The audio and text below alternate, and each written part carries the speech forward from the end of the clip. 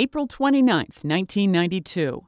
Rioting hits Los Angeles, killing 55 people and causing $1 billion in property damage. It happens after 4 white police officers are acquitted of almost all state charges in the videotaped beating of black motorist Rodney King. Amid the violence, King appeals for calm. People, I just want to say, can we all get along? Can we get along? 1945, near the end of World War II in Europe, American soldiers liberate Dachau, Nazi Germany's first concentration camp. And in Berlin, Nazi dictator Adolf Hitler marries longtime companion Eva Braun. They commit suicide the next day. 1974, President Richard Nixon says he's releasing edited transcripts of some secretly made White House tapes related to the Watergate scandal.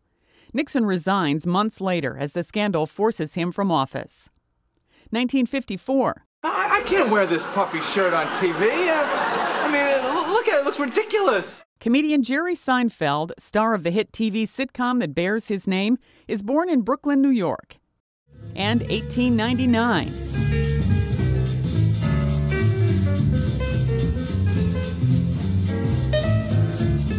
Duke Ellington, jazz composer, bandleader, and pianist, is born in Washington, D.C. Today in history, April 29th. Sandy Kozel, The Associated Press.